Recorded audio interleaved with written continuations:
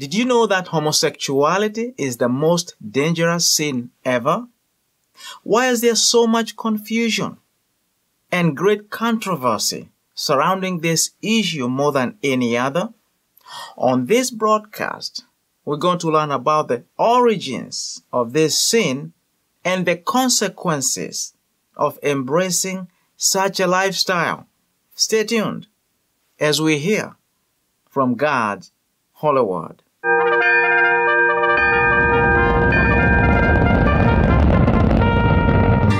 From our global studios and around the world, this is Jesus Christ Only TV, broadcasting the message of Jesus Christ as the only Lord and Savior of the world, warning people that God now commands all men everywhere to repent, preaching the gospel of the kingdom of God in the entire world as a witness to all the nations, in reminding all that Jesus Christ is coming back soon.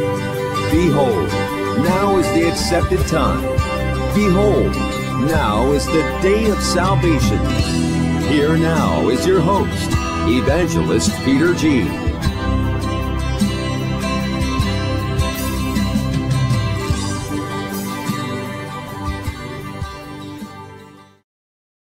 Thank you for joining us and welcome to the Everlasting Gospel Program. Our message today is entitled, The Day America Crossed the Red Line.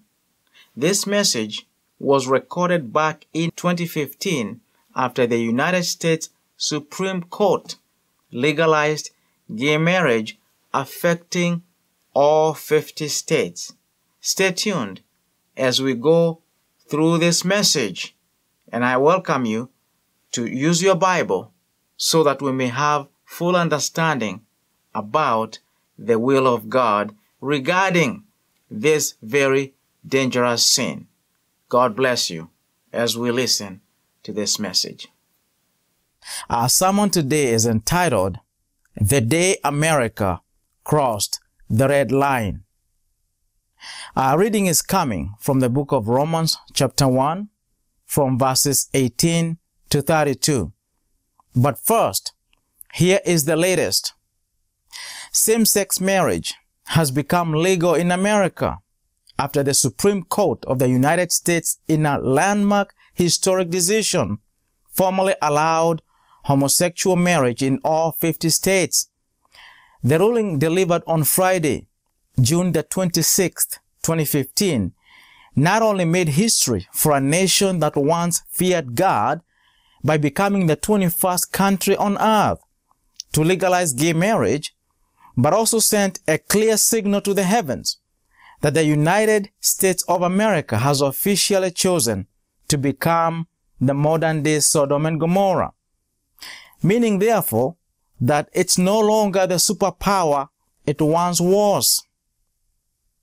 The consequence of such a ruling not only confirms an immense erosion of a core moral fabric of a nation founded on biblical principles and a rapid descent to oblivion, but it also becomes a significant milestone and a turning point of biblical proportions that cements the day America crossed the red line and essentially declared moral bankruptcy, culminating to the sodomization of America. Proverbs chapter 14 verse 34 reminds us that righteousness exalts a nation, but sin condemns any people. June the 26th, 2015 will go down as the saddest day in American history and the most impactful of any kind, when the U.S. condemned and brought judgment on itself from the heavens by taking a rather radical and defiant action against the will of God, which will in turn result in unbelievable consequences, threatening the very existence of the United States of America as we know it, just as it happened to Sodom and Gomorrah. Legalization of homosexual marriage in America means that the nation has now officially crossed the red line in the eyes of the living God. which in itself is a major sign of judgment. And in the book of Romans, chapter 1, verses 18, the Apostle Paul said that the wrath of God is being revealed from heaven to those who suppress the truth through their ungodly lifestyle. Meaning, therefore, that God is currently implementing his judgments on those who disobey his will and ignore his warning from the Bible, and the effects of his judgments are manifested clearly for all to see. Paul issued a similar warning in the book of Colossians chapter 3 verse 6, and also in the book of Ephesians chapter 5 verse 3, which says, "But fornication and all uncleanness or covetousness, let it not even be named among you, as is fitting for saints, neither filthiness, nor foolish talking, nor coarse jesting, which are not fitting, but rather giving of thanks. For this you know, that no fornicator, unclean person, nor covetous man, who is an idolater, has any inheritance in the kingdom of Christ and God. Let no one deceive you with empty words, for because of these things the wrath of God comes upon the sons of disobedience. Therefore, do not be partakers with them." You may wonder and ask a question: why such a harsh judgment?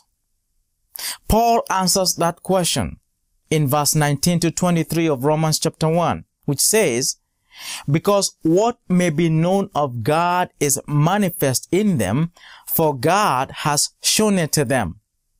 For since the creation of the world, his invisible attributes are clearly seen, being understood by the things that are made, even his eternal power and Godhead, so that they are without excuse. Because although they knew God, they did not glorify him as God, nor were thankful, but became futile in their thoughts, and their foolish hearts were darkened. Professing to be wise, they became fools, and changed the glory of the incorruptible God into an image made like corruptible man, and birds and four-footed animals, and creeping things." So in other words, even though the people were given an opportunity to know God by gaining enough knowledge of who he is through the evidence of the physical attributes of his creation, and gaining an understanding about his standard for holiness, they still chose to ignore everything and went the opposite direction. Thus, the heavens' declaration of God's judgment upon them. Dear friends, God will never accuse anyone of any wrongdoing. People will always accuse themselves through their own actions or behavior if they are evil and contrary to his word. The main focus of our message today rests in verses 24 to 28 of Romans chapter 1. Please pay close attention because it answers the main question about the most misconceived perceptions that people have regarding the origins of perversion, especially the grievous sin of homosexuality. The following are the three major causes of homosexuality. Firstly, uncleanliness. Verse 24 and 25 of Romans chapter 1 says, "Therefore, God also gave them up to uncleanliness in the lusts of their hearts, to dishonor their bodies among themselves." In other words, because they had very strong desires for sexual lust within the same gender, God surrendered them to continue craving for more evil and to dishonor their bodies, mainly because they had broken the first commandment, which says, "Thou shalt have no other gods before me." So idolatry, or the worship of the created things rather than the Creator, God himself, was the main reason here. And God had to give them up or disown them to pursue that which they desired more than him. Therefore, do not desire or idolize another individual more than God, the Creator, because idolatry leads to uncleanliness. Secondly, vile passions. If you look at verse 26 to 27, it says, God gave them up to vile passions. Women became lesbians, men became gays, and both received the penalty of their error, which was due, mainly because of departing from the natural means of sex between a husband and wife. The following words describe the meaning of the word vile in the dictionary. Vile means nasty, horrible, extremely unpleasant, sickening, offensive, disgusting, abominable, disgraceful, nauseating, despicable, wicked, dishonorable, and many more. So in other words, you may paraphrase it and say that God gave them up to an extremely unpleasant, shameful, and nauseating strong sexual desire for one another within the same gender. Thirdly, verse 28 says, God gave them up to a debased mind, meaning that their minds became corrupted, degraded, lowered below the level of animals, depraved, perverted, and many more. The condition of their minds and their spiritual quality was lowered so low that they engaged in acts of disobedience towards a holy God and his creation, thinking that it was normal for a man to desire another for sexual activity and a woman for another, which, as you know, is quite impractical, given that women who engage in this sin can only use man-made tools to manipulate their thirst for sexual passions with each other, since it's naturally and physically impossible to find themselves in a place of sexual love. Men too cannot gain orgasm like women do. It's an impossibility since they were not created that way. God created a woman for a man, according to Genesis chapter 2, verses 21 to 23, which says, And the Lord God caused a deep sleep to fall on Adam, and he slept, and he took one of his ribs and closed up the flesh in its place. Then the rib which the Lord God had taken from man, he made it into a woman, and he brought her to the man. And Adam said, This is now bone of my bones, and flesh of my flesh. She shall be called woman, because she was taken out of man. The Apostle Paul reinforces that thought in the book of 1 Corinthians chapter 11, verses 8 to 9, which says, For man is not from woman, but woman from man. Nor was man created for the woman, but woman for the man. Homosexuality is both an abomination and a grievous sin in the eyes of the Lord, as is demonstrated in the following scriptures in the Bible. Genesis chapter 13, verse 13 says, But the men of Sodom were exceedingly wicked and sinful against the Lord. Also, the Lord God describes this sin as grievous in the book of Genesis chapter 18, verse 20, which says, And the Lord said, Because the outcry against Sodom and Gomorrah is great, and because their sin is very grave. So when God, the Creator, says that something is very grievous, exceedingly wicked and sinful, he means exactly that. And there's nothing that mankind can do to reverse his opinion about this awful sin, because he sees it as very grievous, exceedingly wicked, and sinful that no human being anywhere on earth, be it a politician, scientist, judges, religious leaders who support homosexuality, or any church group, for that matter, in the entire world, will ever succeed in changing God's position, view, or perspective on this very dangerous sin. Secondly, God declared that sin an abomination in the book of Leviticus, chapter 18, verse 22, which says, "You shall not lie with a male as with a woman. It is an abomination." The three dictionary meaning of the word abomination is something greatly disliked or abhorred. Second, intense aversion or loathing, detestation. Third, a vile or shameful action, condition, or habit. God has both categorically and officially declared homosexuality an abomination, and there is no room for negotiation. His word is final unless one repents. And because of the magnitude of this sin of abomination, those who committed this offensive sin in the days of Moses in the Old Testament suffered instant death by stoning.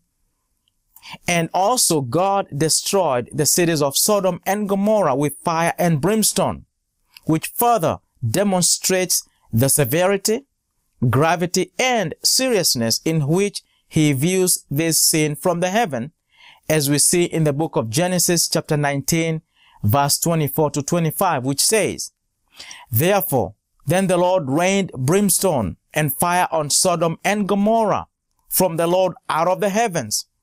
So he overthrew those cities, all the plain, all the inhabitants of the cities, and what grew on the ground. Those two cities of Sodom and Gomorrah had defiled the land, the people, and had contaminated the entire environment. So God had to act then to end that demonic madness by raining fire from heaven. And there is biblical evidence which supports his promise to repeat the same judgment like he carried out in Sodom and Gomorrah to future cities, states, and nations that allow, accept, and approve or legalize homosexuality. So God issued a stern warning to future generations, of which we are a part of, concerning the homosexual sin. In the book of Leviticus chapter 18, verse 24 to 30, it says, "Do not defile yourselves with any of these things, for by all this the nations are defiled, which I am casting out before you. For the land is defiled. Therefore I visit the punishment of its iniquity upon it, and the land vomits out its inhabitants. You shall therefore keep my statutes and my judgments, and shall not commit any of these abominations, either any of your own nation, or any stranger who dwells among you. For all these abominations the men of the land have done, who are before you, and thus the land is defiled, lest the land vomit you out also when you defile it, as it vomited out the nations that were before you. For whoever commits any of these abominations, the persons who commit them shall be cut off from among their people. Therefore you shall keep my ordinance, so that you do not commit any of these abominable customs which were committed before you, and that you do not defile yourselves by them. I am the Lord your God." Leviticus chapter 20 verse 13 also says, "If a man lies with a male as he lies with a woman, both of them have committed an abomination. They shall surely be put to death. Their blood shall be upon them." In the New Testament, the Bible promises that those who practice that sin will end up in hell. The book of Jude, for example, from verse 5 to 8 says, "But I want to remind you, though you once knew this, that the Lord, having saved the people out of the land of Egypt, afterward destroyed those who did not believe. And the angels who did not keep their proper domain, but left their own abode, he has reserved in everlasting chains under darkness for the judgment of the great day, as Sodom and Gomorrah and the cities around them in a similar manner to this, having given themselves over to sexual immorality and gone after strange flesh are set forth as an example, suffering the vengeance of eternal fire. Likewise, also these dreamers defile their flesh, reject authority, and speak evil of dignitaries.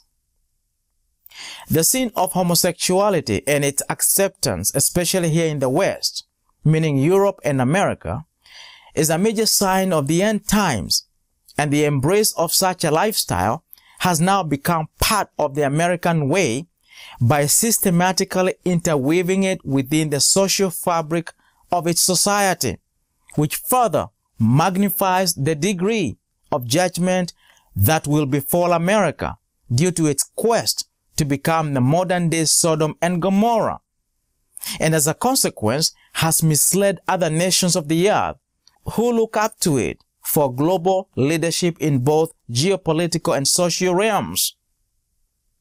The cup of iniquity is full and overflowing, and God is definitely going to respond. There is no question about it. Here is how God is going to respond. God might choose either one of the following ways as a punishment for America's homosexual sin in keeping up with a past biblical pattern. Option number 1, God could destroy America by fire from heaven, or allow it to be attacked by a foreign nation with nuclear bombs. The key point being destruction by fire. Option number 2, God could cause major flooding in prominent parts of America, or cause a mega earthquake to occur, which would have catastrophic consequences and make the entire country inhabitable, because the land is defiled. Either way, America's destruction by God is inevitable and a foregone conclusion. God has finally withdrawn his hand of protection on America, and in case of any military confrontation with any country, the United States of America would lose badly. Jesus said in the book of Luke chapter 17, verse 26 to 30, as it was in the days of Noah, so it will be also in the days of the Son of Man. They ate, they drank, they married wives, they were given in marriage until the day that Noah entered the ark, and the flood came and destroyed them all. Likewise, as it was also in the day of Lot, they ate, they drank, they bought, they sold, they planted, and they built. But on the day that Lot went out of Sodom, it rained fire and brimstone from heaven and destroyed them all. Even so will it be in the day when the Son of Man is revealed. Notice, the destruction of human life in both occasions was necessitated because of the sin of immorality. In the days of Noah, it was due to the fallen angels coming into the daughters of men and producing giants, and were destroyed with floods. And in Sodom and Gomorrah, it was due to homosexuality, and were destroyed with fire and brimstone.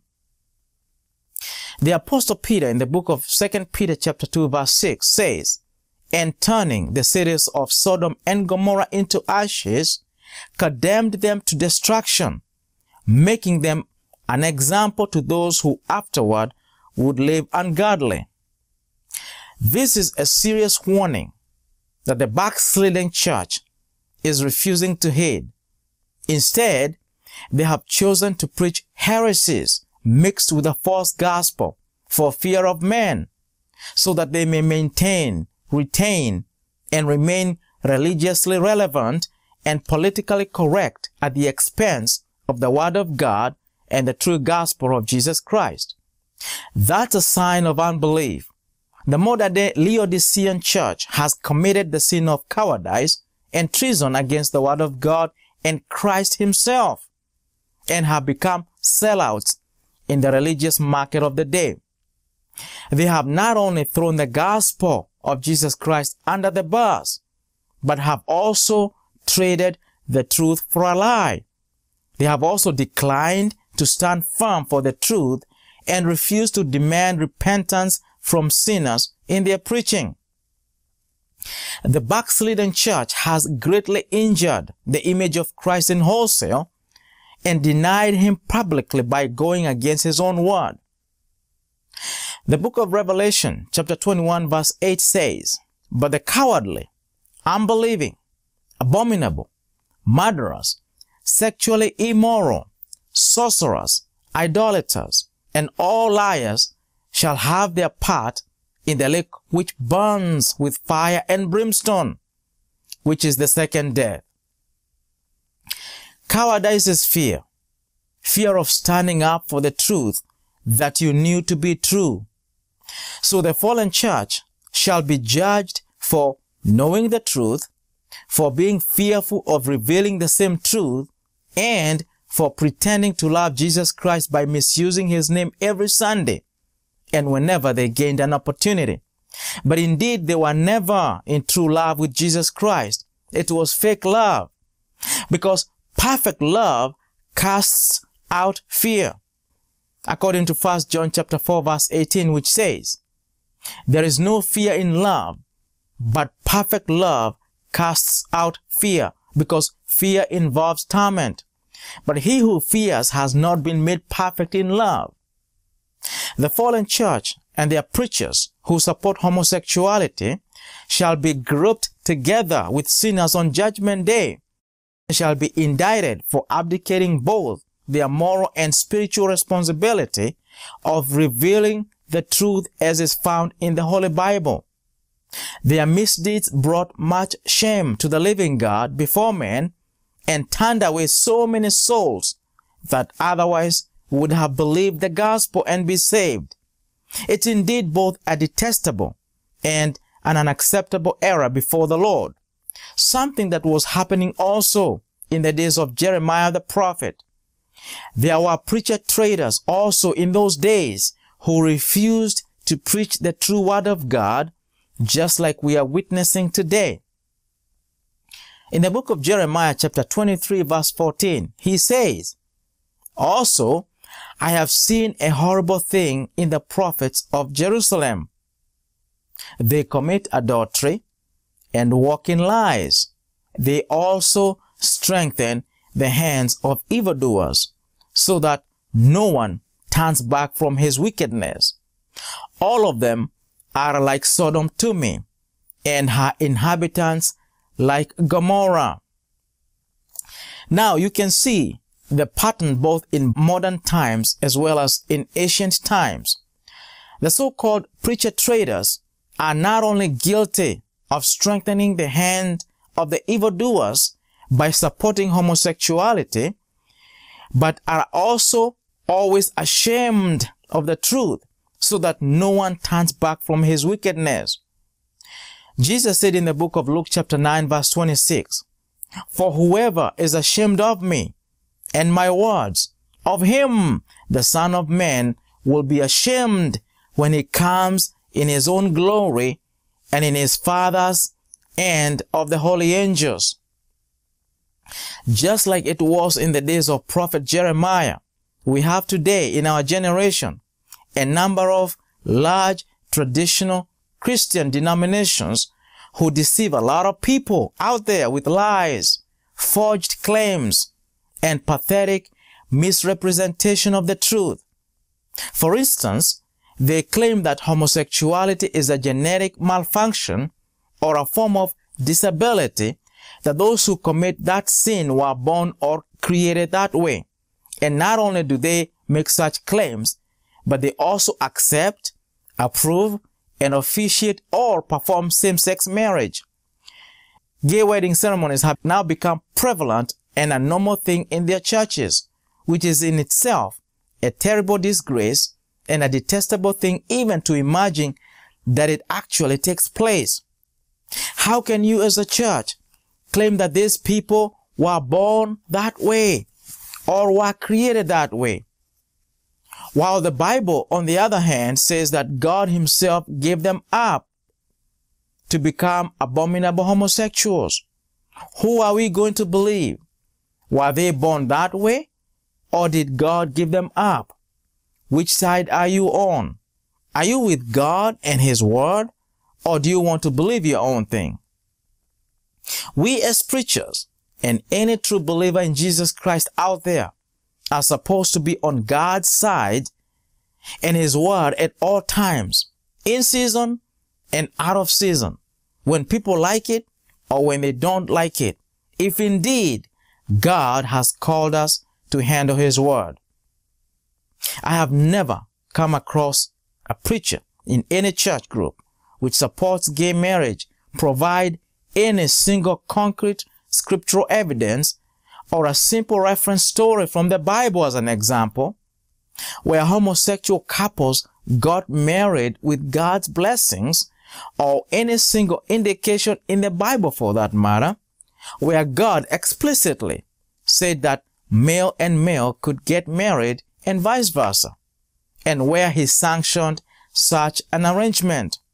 Instead, all we hear about from all these fallen churches is only their idle theories, demonically inspired illusions, deformed debates, and endless opinions that are mostly shaped and pushed by scientists and bought by fallen Christian denominations who suggest and promote that God may have made a mistake of creating some men to function as women trapped in men's bodies, yet they are women on the inside, and vice versa. That's making a mockery of God and shaming Him who is holy and perfect in all things of His creation, which is not only an atrocious spiritual crime, but also a serious contravention of His Word in the book of Mark chapter 10 verse 6 to 9, which says, "But from the beginning of the creation, God made them male and female. For this reason, a man shall leave his father and mother, and be joined to his wife, and the two shall become one flesh. So then, they are no longer two, but one flesh. Therefore, what God has joined together, let no man separate." Obviously, throughout the history of mankind, the large majority of the people, especially in the civilized world, will always choose to reject God and His Word, and only a very tiny fraction of people stick with God to the very end. People like Noah, Daniel the prophet, Joseph in Egypt, Joshua, Caleb, and Shadrach, Meshach, and Abednego. The rest of the modern day lukewarm church that doesn't necessarily support this issue of homosexuality has adamantly remained awful and stagnantly silent in their little sleepy cocoons, while God's Word is being trampled down and under, attacked severely by the heathens left and right, who shamelessly mock our Lord's name and degrade it when they use it as a curse word. The lukewarm church has completely failed the Lord Jesus Christ. They have sold out and turned its back on Him by refusing to preach the truth as is found in the Holy Bible, which says very clearly that it is impossible for any homosexual person to enter heaven. And this is supported by 1 Corinthians chapter 6 verse 9, which says, "Do you not know that the unrighteous will not inherit the kingdom of God? Do not be deceived.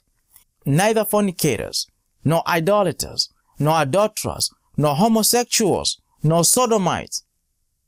Also, the Bible is clear about how to cure sexual temptations.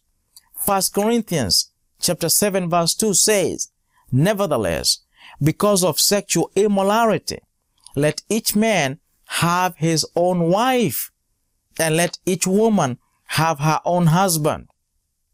You see, the church is trying very hard to be friends with the world and doesn't want to be seen as rocking the boat, if you will. But the day of judgment is soon approaching, and their days are numbered. God's swift judgment will fall on them like rain, and they shall surely not escape. because they have violated the Lord's holy word and changed its meaning entirely from its original intent. It's not only a treasonable act in the eyes of a holy God to act in that manner, but it's also an act known as preaching another gospel, which the Apostle Paul said was an unforgivable sin in the book of Galatians chapter 1 from verse 6 to 10, which says, I marvel that you are turning away so soon from him who called you in the grace of Christ to a different gospel, which is not another. But there are some who trouble you and want to pervert the gospel of Christ. But even if we or an angel from heaven preach any other gospel to you than what we have preached to you, let him be accursed.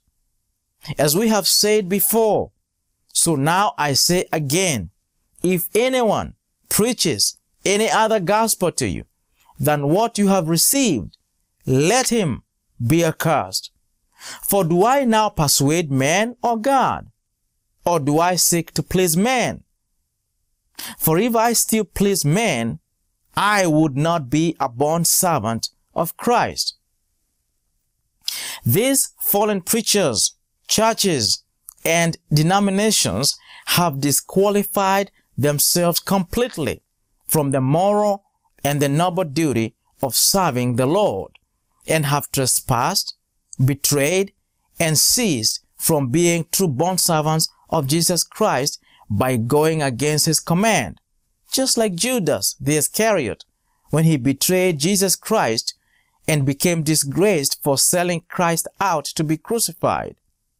Likewise, these abominable denominations of false Christian churches shall also be judged worse than the heathens, and shall be cast into the lake of fire because of preaching falsehoods, misleading the lost, and practicing an error which led multitudes of congregations to hell.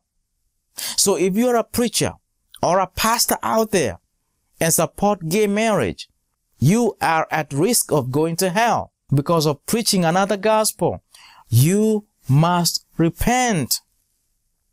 In conclusion, the Apostle Paul says, who knowing the righteous judgment of God, that those who practice such things are deserving of death, not only do the same, but also approve of those who practice them.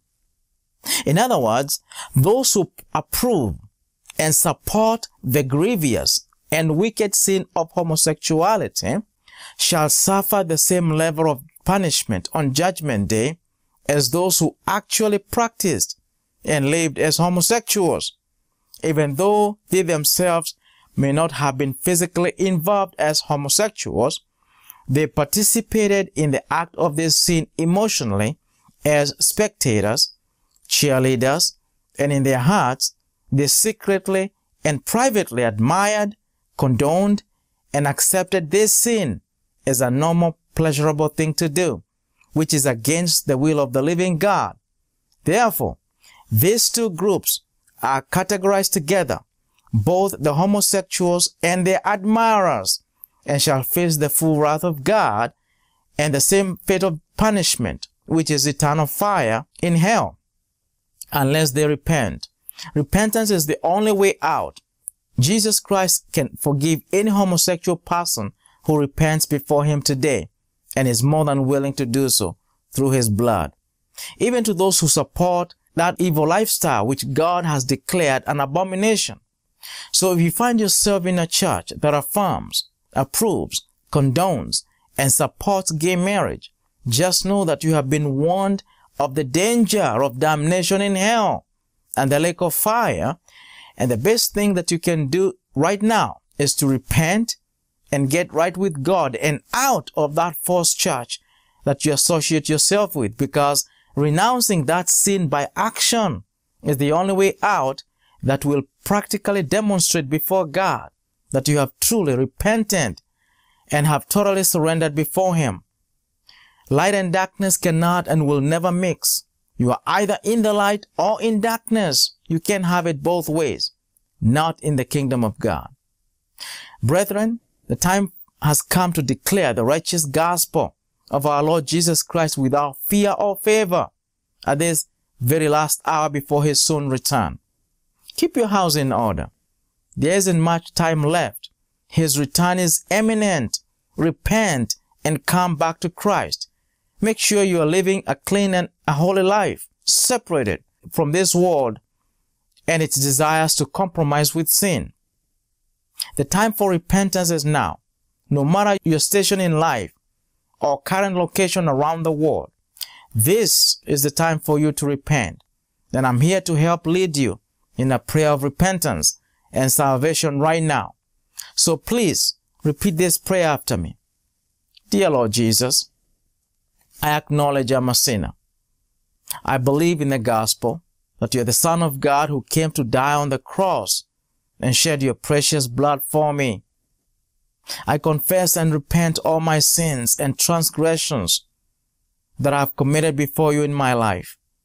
Please forgive me and cleanse me with your precious blood. Write my name in the book of life. Fill me with your Spirit and clothe me with your righteousness. I believe now I'm born again. Help me to walk in holiness as your disciple. In Jesus' name I pray.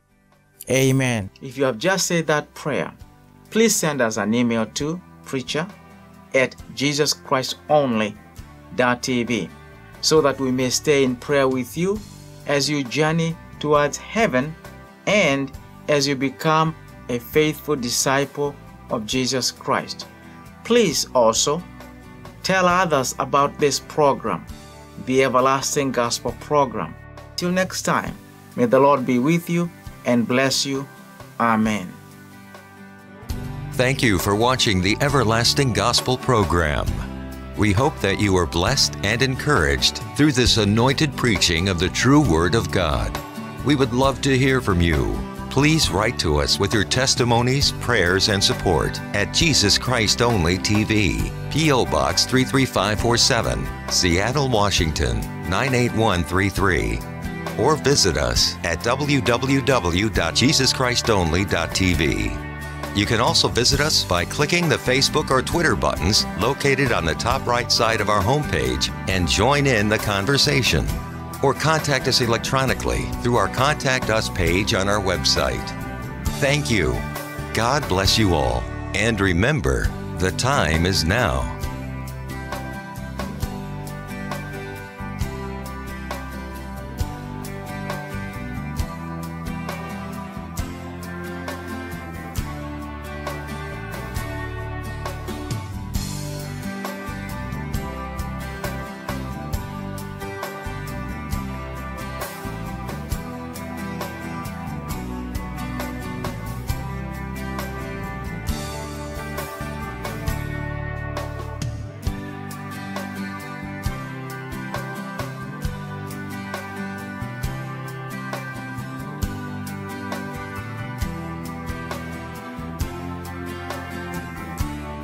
Jesus Christ Only TV, preaching Christ to the world.